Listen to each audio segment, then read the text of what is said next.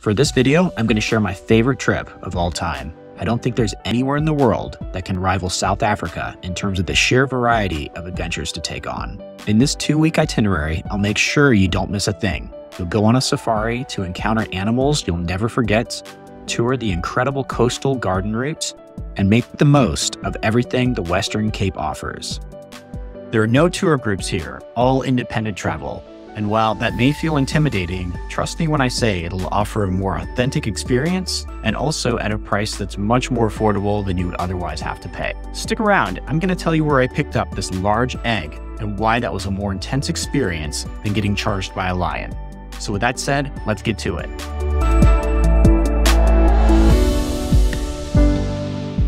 First, I want to share an overview of the itinerary. You'll fly into Johannesburg. After picking up a rental car, you'll dedicate 4 days to Safari Kruger National Park and take in the views and waterfalls along the famous Panorama Loop. Upon your return, you'll take a flight to Port Elizabeth. This is where you'll start a road trip with 3 days along the coastal garden route. From there, you'll continue driving all the way to Cape Town. Fortunately, there are a number of stops along the way. I'll share some unique experiences around Oudtshoorne, where to go wine tasting in Stellenbosch, and why the drive from Cape Town to the Cape of Good Hope is one of the most scenic in the world. This trip will then end with returning your rental car at the Cape Town airport and flying home. This itinerary features a fair amount of driving, and while it takes a little time to become comfortable with driving on the left side, it wasn't too bad, and I was impressed with how well maintained the highways were. By sticking to your plan and traveling during the day, you should have a safe experience. This is also an accessible destination with a high concentration of English speakers along the route. Upon arriving in Johannesburg, pick up a rental car and head over to a nearby hotel. You'll probably want to take some time to relax after a long and exhausting flight. The next morning is when things start to get exciting. 4.5 hours to your east is Kruger National Park. It's one of the largest game preserves in all of Africa. Well in advance of your trip, make sure to purchase your park passes at the sandspark.org website. The website offers modestly priced yet comfortable accommodations in the park. I stayed at the Letaba Rest Camp for 2 nights and found it met my needs and was a great location. On my drive into the park, I immediately encountered a number of plains game animals such as impalas and antelopes. My excitement grew as I found myself driving right up along a giraffe and catching a glimpse of a rare rhino in the distance. The last thing to book on the park website is morning and evening tours. Rangers will take you out in a large open-air vehicle. With flashlights in hand, everyone's on the search. The morning trip was the most exciting though, where we found a breeding pair of lions on the road. At one point, one even charged and roared at us. Needless to say, it's best to stay in the vehicle. Through the balance of the day, do your best to cover the most ground possible in your quest to see the famous Big 5 animals. In addition to seeing the lions and rhino, I encountered herds of elephants and Cape Water buffaloes, leaving me one short, the elusive leopard. That was okay though. There were plenty of hippos, crocodiles, baboons, bushbucks, and kudos to see along the way. Animals aside, the park is beautiful in its own way. There's something freeing about being able to drive yourself at your own pace as you explore. You'll never know what's around the next turn.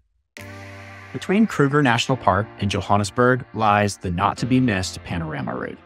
Getting there will take about a 3-hour drive. Plan to start at the 3 Rundels viewpoints. This is South Africa's Grand Canyon. It's one of those places you might recognize, yet not be able to place. Further down the road, you'll find Burke's Luck Potholes. This is a remarkable environment that will have you scrambling between a number of unique viewpoints while waterfalls cascade around you. The most notable of which is a cylindrical pothole in the sandstone bedrock. From the crags above, you'll see a fascinating network of tunnels and tubes and interconnected whirling pools. Pinnacle Rock is also not to be missed. This 30-meter quartzite tower is fringed by dense forest and has a nearby platform with panoramic views. As for waterfalls, the key decision you'll need to make is how many to see. The Panorama Route offers more waterfalls than any other part in South Africa. Just to the west of the highway, make sure to stop over at the 2 pull-offs for Berlin and Lisbon Falls, 80 and 92 meters respectively. Just to the south of Graskop, you'll find the Macmac Falls and the Gorge Lift Company that feature a number of adventure activities such as ziplining, forest walks, and a suspension bridge. Here's a map that features an overview of the attractions, All can be found within 50 kilometers north of Graskop along R532. For the next day, plan to drive back to Johannesburg to catch a flight to Port Elizabeth. The schedule will also afford you some time to check out some of the nearby attractions. I elected to do something a little bit different though, and that was to tour the Cullinan diamond mines. This mine is famous for producing the largest rough diamond ever found and is featured in the crown jewels. As part of this experience, you'll be fitted with all the required protective equipment, including an emergency breathing system. You'll take a lengthy descent to a depth of 750 meters in the mine shaft. Afterwards, you'll have a chance to learn more about the mining operations and equipment. If you book, double check to make sure that this isn't a surface tour. Port Elizabeth is where your next adventure starts. After you pick up a rental car in town, the first leg of the 750-kilometer drive to Cape Town is known as the Garden Route. This coastal drive will feature a number of stunning beaches, small towns to explore, and animal sanctuaries. I ended up choosing to stay in Plettenberg Bay for 2 nights where I had a great spot overlooking the beach. As for areas to explore, I recommend first stopping at Tsitsikamma National Park. It features an incredibly picturesque suspension bridge along the ocean.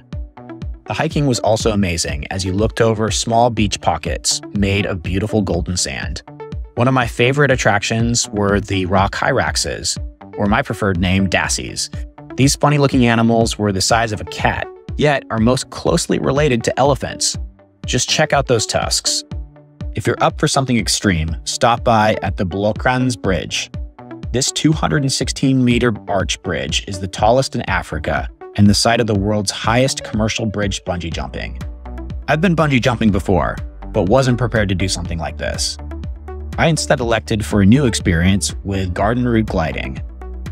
For a very reasonable fee, I went up with a retired commercial pilot aboard his aerobatic plane. He demonstrated how to do barrel rolls, loops, and stalled turns, all before handing over the controls to me. This was an incredible experience to perform and feel the G-forces of these maneuvers, all while taking in the stunning coastal views.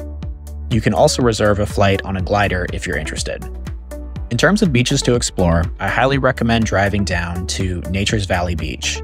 I was there on a perfect day on an incredible beach and had the whole place to myself. This is also close to the popular Salt River Trail. Another great place to explore is the Rawberg National Preserve. I'd recommend planning your hike around the time of sunrise or sunset. While out there, you might even be lucky enough, like I was, to see a whale. Speaking of whales, the Garden Route offers some of the world's best places to go whale watching, especially between the months of July and November. You'll also have a number of animal parks in the area, including Birds of Eden, Monkeyland, and the Lawnwood Snake Sanctuary. I ended up visiting the Gnaisa Elephant Park, where I was introduced to 2 rescued elephants. The encounter afforded me a chance to get close to feed and walk the elephants. The area also features a number of great restaurants, so make sure to make reservations in advance. The Fat Fish restaurant was delicious, and Restaurante Enrico offered some incredible views. At the start of your 3rd day in the region, it'll be time to hit the road again. I recommend planning to stop in Gnaisa for an early lunch. The East Head Cafe is a great option as it offers spectacular views of the narrow passage of the headwaters entering into the lagoon from the ocean. You'll also have an option to stop over at the waterfront shopping mall in town. Just make sure you save enough time to finish the 90-minute drive to Oudtshoorne with a few hours of daylight to spare. As you pull away from the coast, prepare for the landscape to dramatically change over the coming days. Oudtshoorne is known as the ostrich capital of the world, and before wrapping up the day, you must find a farm to tour. I visited the Highgate Farm, where I had an opportunity to see baby chicks, feed, or as my guide called it, get a neck massage, and see a race. But my experience did not end there. I was also the only volunteer on the tour group that signed up to ride an ostrich. Lean back and hook your feet to the front. Woo!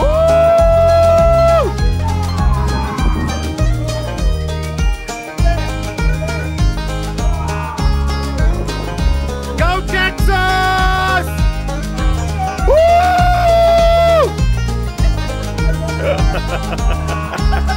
You're doing a good job!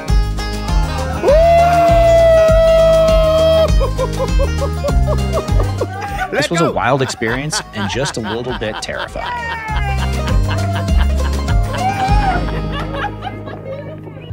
Plan for 2 nights in the Oudtshoorne area to get away from it all. Ideally at a place that has only a handful of guests and offers resort-type experiences. I stayed along a local river in a private bungalow for a very modest price. One of the major highlights for me was making friends with the resident meerkat, Timon. He would venture out from his pack, and we became close friends in the coming days. It was such a fun experience. Upon checking out, prepare for the longest drive of the trip, 5.5 hours. Along the way, I recommend visiting the Cango Caves. This is one of the largest show caves in the world and the oldest tourist attraction in the country. You probably only need an hour for your visit. Next, you'll traverse the Schwarzberg Pass. While unpaved, it doesn't require a 4x4 unless the weather is bad. Plan for 2 hours for this road as it slices through magnificently scenic geological formations, including the spectacular Wall of Fire cliff face. Once you're through on the other side, you'll now be in the high desert area known as the Great Karoo. I recommend stopping over in the small town of Prince Albert for a late lunch. If you enjoy wine tasting, you'll love your time in Stellenbosch. This town features a number of well-appointed hotels in a very walkable area. This region produces some internationally recognized wines and even features its own unique varietal, Pinotage. First cultivated in 1925, it is a cross between a Pinot Noir and a Cinsault. I suggest scheduling a wine tasting tour for your first day. I booked a private guide through Camino Tours and had a great experience. Some wineries I recommend visiting include De Trafford, Anthony Rupert, and the Waterford Estate. As for dining, the Delaire Graff restaurant was an incredible experience. Other options to check out include the Jordan Restaurant and the Klein Zeiss Wine Estate. You should also consider an excursion out to Franschhoek. This town is surrounded by mountains and features a walkable street with shops, art galleries, and cafes. This region also has a number of farmers markets if you happen to be there over the weekend. If wine isn't your thing, you could also take a day to drive down to Gansbaai. This is the go-to destination to go cage diving with great white sharks. Your last 3 days of the trip will be based out of Cape Town. I ended up booking an Airbnb with a view of Table Mountain and Lion's Head. I think it is one of the most incredible city views in the world. First, I recommend checking the forecast for your clearest day. This is when you're going to want to grab your jacket and prioritize visiting the 1,085-meter-high Table Mountain. While I took the cable car up and down, the 2-hour hike is also quite popular.